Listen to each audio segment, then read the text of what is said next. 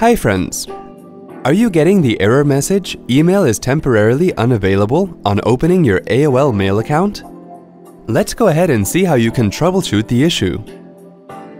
For demo purpose, here we are showing the resolution steps on Internet Explorer browser.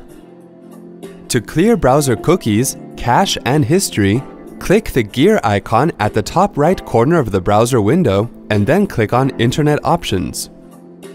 In the General tab, under the Browsing History section, click on Delete.